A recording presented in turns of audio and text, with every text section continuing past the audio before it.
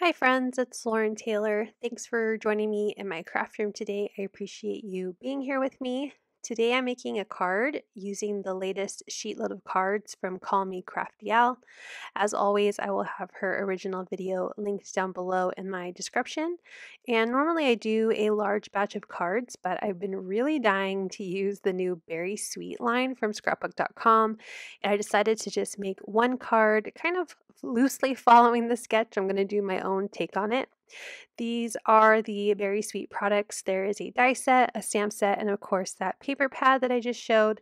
I end up not using the stamp set on this card, but I did want to show you the whole collection. I have my card base ready. This is a top folding A2 card base using Nina's ultra thick 110, I think, or 100-pound cardstock. I have it linked in my basic supplies if you want to see what I use. And I picked out some of my favorite papers from the Berry Sweet paper pad, as well as that dark green piece of cardstock from the Christmas paper pad. I thought it matched really well with the greens on those strawberries on that print. That's my favorite print. I think they are adorable. Instead of creating a little panel to put on the front of the card, I'm going to use my basket from the Berry Sweet dies. So I'm just kind of figuring out how I'm going to lay this on, and I think the basket's large enough that I don't need another piece of pattern paper to have a panel. I'm just going to use that basket as my panel.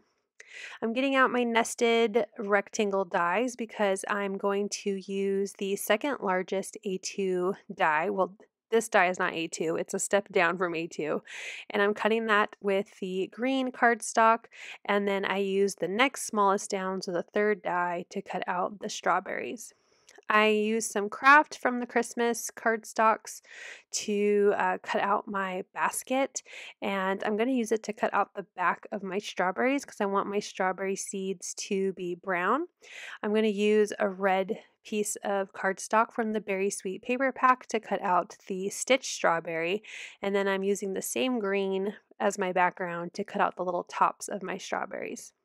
I'm also cutting out some of the flowers that you see on a strawberry plant. So I'm doing leaves out of the same green, the flower out of white cardstock, and the center of the flowers out of a soft yellow from the Warms collection from scrapbook.com's cardstock. I'm adding my green as my background. I know normally I cut out the center panels of my cardstock because I don't like wasting cardstock that you won't see, but I just went ahead and just cut the panel as is. So I have the green panel with a white border, and then I have my beautiful pink and red strawberry pattern paper.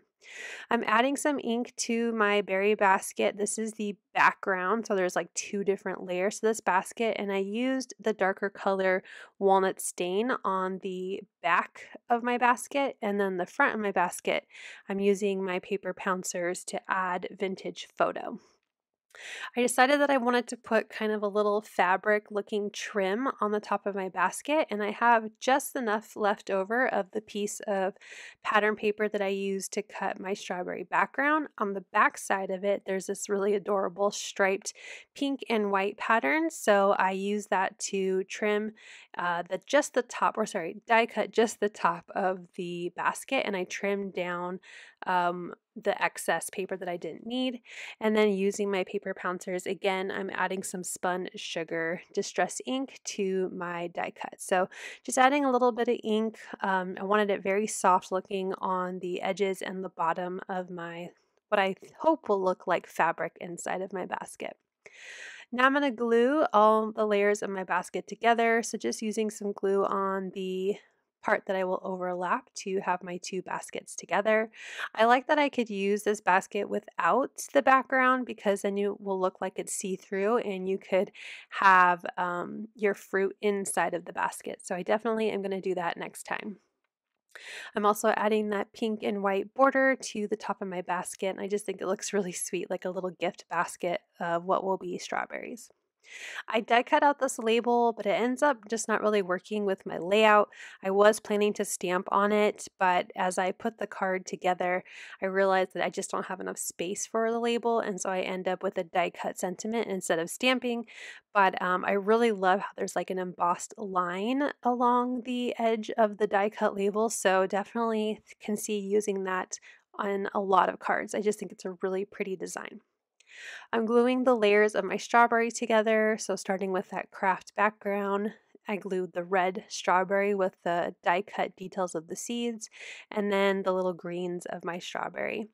And then I glued my flowers together and I just kind of used my thumb to kind of make it a little more 3D by curling the edges of those die cut petals just to make it kind of stick out and look a little more 3D. So now I'm going to figure out how I'm going to layer in all of these strawberries and my flowers, and it takes me a little time to kind of figure it out. So I will spare you the details on that. And here is kind of the general look of the design that I settle on. I'm going to just use some wet glue to glue my leaves and my flowers to the basket. Now the design from Crafty Owl has kind of that pattern paper extra piece cut to be on the edge of where her sentiment is in the design, the template.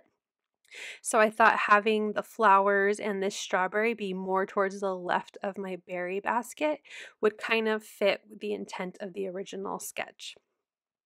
I'm going to use some foam adhesive to pop up my strawberry just where it overlaps onto the basket. So just using some foam circles to attach that to my basket. Once that's done, I already have my strawberries pretty much lined up how I want them. So I'm going to grab a piece of mint tape and just use that to pick up my strawberries so they don't move too much. And then I will apply glue to the backs of them and lay it right back down onto the card. Now I don't get glue all over every strawberry and I do need to glue them to each other a little bit better, but this at least will keep the strawberries together and I can get it somewhat started to be attached to the background. Once the glue has a chance to adhere, I'm just going to slowly peel off that mint tape and then now I can add glue to the strawberries that need a little bit more adhesion to actually stick to the card. So there's two strawberries that overlap, so just adding some glue to those. I want them to look like they're inside the basket, so I'm going to add more foam circles to the back of my berry basket, and I'm just going to put them towards the bottom and middle of the basket. And then I do add glue to the top of the basket, but there's still quite a bit of space in between my berries and my basket.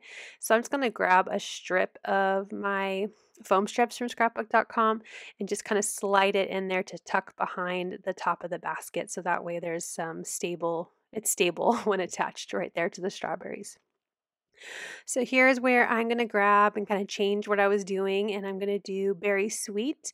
The die set has the word itself in this really pretty script font, and then there's also the shadow dies.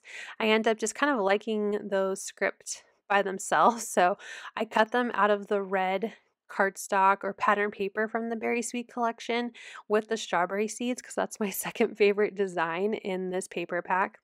And I also die cut the sentiment out of the same green as well as white, and I decide to use white as my drop shadow. So I'm applying glue to the back of my sentiment and gluing it to the white word cutout and just just slightly gluing it to the top left. So there's a bit of a drop shadow to the bottom right of that white cardstock, and I think it just helps the sentiment pop off a little bit more off the card.